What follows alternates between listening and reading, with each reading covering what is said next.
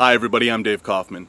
You know, in herpetoculture there are celebrities, people who have dedicated their entire lives to the further advancement of our knowledge of reptiles and of herpetoculture itself. And Tom Crutchfield is on the top of that list. And I'm here in southern Florida right now, and I'm about to go check out Tom's incredible and very famous collection here on Zilla Presents HerpersTV. I'm a herper, I'm a herper, and I like it. I actually was born with, I think, a genetic predisposition to love reptiles. I can't remember really not liking them. My earliest recollections of snakes was catching ringneck snakes in my yard. Well, I was born in North Florida when I was 4 or 5 years old, keeping them in jars and trying to feed them cheese. That's how ignorant I was. But and I progressed from there to other things, and over the years to venomous and to crocodiles and what you see now. I just never grew up, I don't guess. I'm not just like a guy that has just one kind of reptiles. I mean, I've always had all kinds of reptiles. I mean, I bred probably over 50 kinds of boids, 11 species of crocodilians, I don't know how many kinds of turtles and tortoises, and 4 species of cyclura, I don't know how many types of other lizards and stuff. I like all of it, you know, so. I've been doing this really since I was a very young man. I started catching snakes and selling them instead of getting summer jobs, and later on I worked at places that had reptiles like Ross Allen's and Denny Seabolt's and Snakeatorium and so forth, and then I sort of did reptile shows at schools and bought and sold reptiles and caught reptiles and just made money any way I could for a while. And then my first mail order business was opened around 1979, and it was called Herpetofauna Incorporated, and that was the very first one, and that became very large and very famous, and the rest is history, sort of. We have a relationship with a lot of the animals here, you know, sort of a personal relationship, especially with certain ones, and the rock iguanas are certainly special lizards and special animals, and when we get stuff like this, I mean, these will be here until I die or until they die, you know, I mean, they won't go anywhere. A large number of them I have now, almost all of them I produce myself. All the real old ones that we brought back are pretty much gone now from the 70s. So, it's just, you're really like old friends, you know. And these will outlive me and probably my grandkids too. He's only 11 years old, Roscoe. She's only 7. They'll live to be 80 or 90, and maybe more. I bred the very first albino ever produced in captivity 9 years ago, and I purchased the hets from a guy. Joe Lewis got a wild Colombian albino in, and he bred it to a male regular and produced hets. He sold the hets to a guy named Ed Bullion in Atlanta, who had them for 9 years and was never able to breed them. He sold them all to me. 7 months later, I had the first 7 albinos, and the rest is history. The old strain is there in the next cage, the Colombians. And I had 2 more that I acquired that were imported in from El Salvador. And I raised them up and bred them back again and found out that they're not compatible. These were always prettier, and it's not the same gene. So if you breed the 2 together, you get all normals, but double head. Going towards this type of an albino, though, it's better, it grows faster, it takes more cold, and it's just an all-around lot prettier lizard. This year we've been doing a lot of new morph stuff too. We actually now have albino red iguanas, which we call crimsons, Crutchfield crimsons, and we have even albino super red iguanas, or albino, you know, called Crutchfield super crimsons. This is an unbelievable cage to look into. It's filled with regular Crutchfield albinos, Crutchfield crimsons, and Crutchfield super crimsons. These are basically super crimson iguanas. These are the super reds. There's crimsons and then there's super crimsons. These are the supers. And basically it's an albino red iguana, but one of the super reds, you know, which is a codom trait like a hypoboa. And these are still going to continue changing color for about another 1.5 years or 2 years. These should become solid blood red. And in breeding color, I have no idea what they're going to look like, but it should be nothing less than spectacular, to say the least.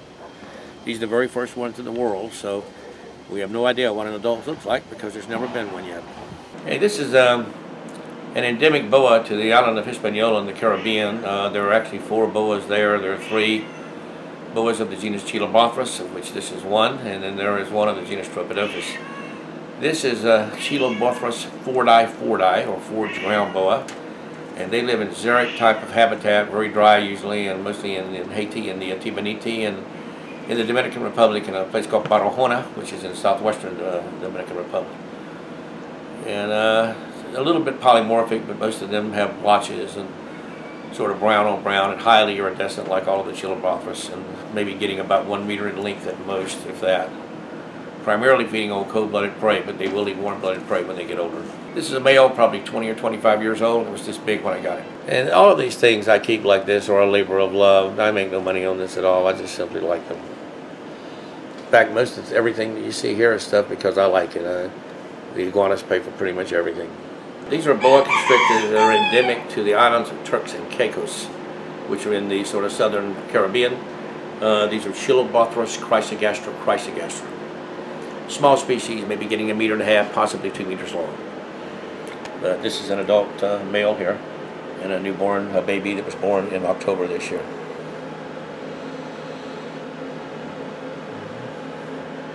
These have only been bred by 3 or 4 people in the whole world. Welcome to the venomous room, or welcome to one of the venomous rooms. This is actually one of the smaller ones, and most of the stuff in here is surplus with the exception of a few things. Venomous snakes have always been, to me, probably some of the most interesting, if not the most interesting reptiles on the planet. Venomous snakes bite you for one reason and one reason only, and that is they're afraid of you. A venomous snake does not attack humans. It will defend itself against humans. It will not attack human beings unless they feel threatened. So if you can see a snake, you're perfectly freaking safe. Because if you can see the snake, all you have to do is just walk away from it. And if you walk away from it, it will not pursue you. I promise you that. I'm going to show you that here in a second with a cobra. Now let's just now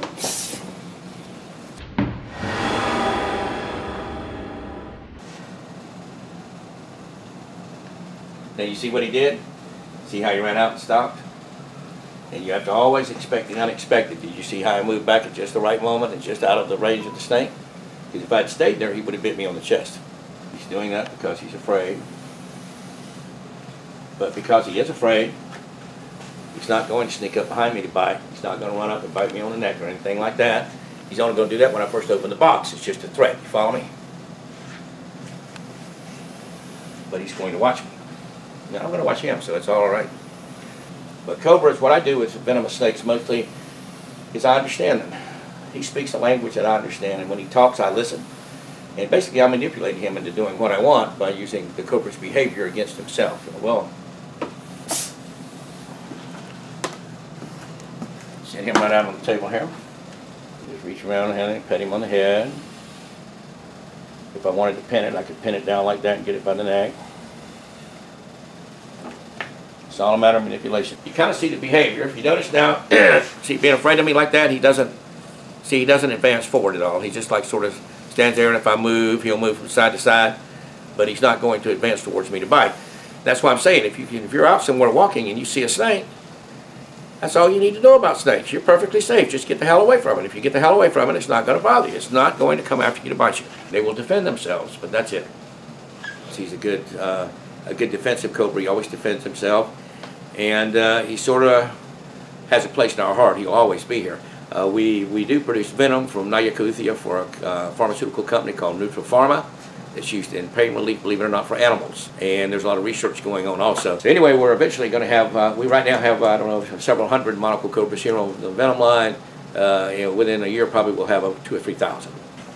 I am 67 years old. And I've been handling venomous snakes for over 50 years. And I've been free handling cobras. First ones I did when I was 18 years old. And I have still never been bitten handling a venomous snake.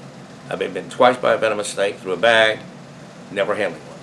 In all the years I've been in business, we have had at my businesses a grand total of 3 venomous snake bites, and one of those included my bite through the bag with a West African green mamba that came from the Milwaukee Zoo that time. It was a dry bite, but I count it still. But there's some interesting venomous snakes in here too that you don't normally see.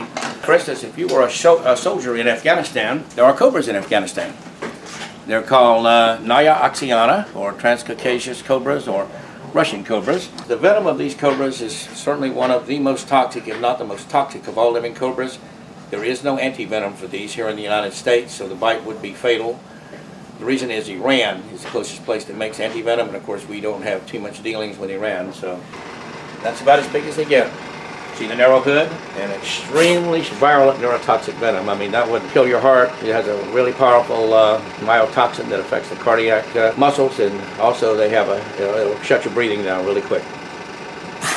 This is a black Pakistan cobra. This is one you don't see often either. This would be found in Pakistan. There's no anti-venom for this. The closest anti-venom made for this is in Iran again. The anti-venom made in India for spectacle cobras, which are the same species, is not good against this. The venom is very different than Indian cobra. So we're not going to take any chances with this one either.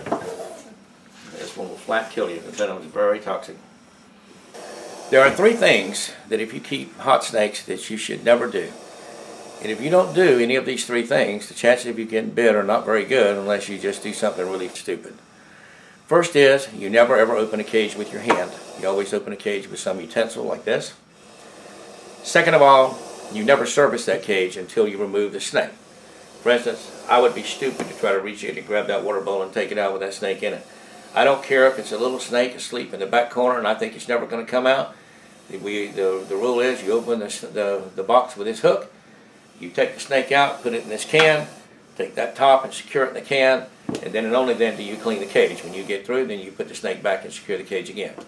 And the third thing, never try to hold one behind the neck. Because most people that do not know how, even the ones that do, and that's probably the best way to get bit of all. So don't do those 3 things. You do not have to be bitten by a venomous snake, unless you don't have a lick of common sense. And I know they say it's common, but it ain't that common. So this room has a lot of Crutchfield in it, you know, like rattlesnakes of various kinds. A lot of western rattlesnakes I have, the beautiful white Mitchellii pyrus here, and Inyo, Crutchfield Inyo, and a lot of rock rattlesnakes of different species, and ridge-nosed rattlesnakes. Big albino eastern diamondback rattlesnakes. I produce these from babies. Now you notice how we're up at this big eastern diamondback rattlesnake cage, and you see how long their rattles are and how big they are, and they're laying there, and you notice how they're not rattling. You might wonder why. Well, all of the venomous snakes that we raise here, we try not to scare them, even from the time they're babies. Like those are 6 years old. I produced them. They were born right here in this room, so they don't think of people or humans as a threat. So remember how I told you earlier how snakes bite you only because they're afraid of you? So even though it's genetically imprinted to be afraid of big animals, once over time, it's like a bird or something that's accustomed to the same thing. You know how birds imprint on people? I believe it's possible for reptiles too, and then they get to where they don't fear people. Doesn't mean they're not dangerous. It doesn't mean that you don't treat them like a venomous snake. It just means it makes it easier for you to deal with them. And proof is here. Now I'm going to open the store. Now right now, someone could say that wanted to criticize me. They're going to say the rattlesnake doesn't know you're there because these 2 rattlesnakes are sleeping. So we're going to open the door so it engages its heat sensors, and it's going to know exactly where I am. It's going to know how big of an animal I am. It's going to see everything in infrared once I open this. So let's just see what he does. Now what he'll do half the time is he'll stick his head out of the cage with his tongue flicking just to look at me. Now right now I'm within range of this snake if he wanted to strike out and try to bite me if he wanted to. But the last thing in his mind is anything like that now. He's just extremely curious. There's nothing in this snake's body language that tells me it's any way at all upset with me. So it's relatively safe. Everyone has always heard of bushmasters, and a lot of guys that like venomous snakes, of course, one of the holy grails is to have a bushmaster. So what I'm going to show you now is a very large black-headed bushmaster that's captive bred. He's 7 years old, which is perhaps the rarest of them all. And that's Lachesis melanocephala. And it's the large bushmasters, of course, perhaps the largest pit viper in the world. They can reach a length of about 3 meters. Now see, if I let his tail go, it would have fell, and it would have scared him. So I don't want to do that. See how I catch his tail? See? Little things like that make a difference. And this is something that most hot herpers never take into consideration at all. Never. But for me, it's not about me, it's about the snake. And I want to understand them, I want to know, I want to like them, I want them to be happy, and I want to learn about them. And I never did this for anything other than it's something that I love. That's the only reason I've ever done it. I've never cared about fame, I don't care about any of it. I just really love the animals, and I love the earth, and I love my life. I hope to educate as many people as I can about reptiles and how they're very different than what they think. There's a difference in fear and pleasure is understanding, it's knowledge, it's nothing more than that. And the real key to happiness and tranquility in your life and peace is understanding your world and all of the inhabitants in your world. And once you're able to do that, then you'll of course understand yourself in the process, and the rest gets easier. And most of us try to live in the past, or we plan for the future so much instead of living in the now. We plan so much for the future that by the time the future gets here, we've just never lived our life at all. So don't make a mistake and do that. Live your life right now, every day, because that's all you have is the right now. I wake up every morning with the wonderment of a 5-year-old kid, because I'm seeing the world for the first time literally. And I am, because you only live in the now, and every day is a different day. And every day of my life I learn. And the more I learn, the less I realize I know. I've only begun to scratch the surface. I have, like that Molly Hatchet song, I have dreams I'll never see, and that makes life really worth living. To have dreams, so many dreams, that you know, even if you lived 150 years old, you'd never be able to do it all. So by God, that means I can just go until I just can't. What's your opinion? How many years experience should someone have before they consider keeping venomous snakes? Comment below and share your opinion. You know, I've been doing HerpersTV for a couple of years now, let alone the years before that producing all 3 DVDs. And every time I visit somebody's collection or venture out into the field somewhere in the world, I gain a deeper knowledge, respect, and understanding for these reptiles that we all love so much. And going to Tom's collection and seeing some animals for the very first time as he slid open those drawers, that was an experience I will never forget. So we will see you next time on Zilla Presents HerpersTV.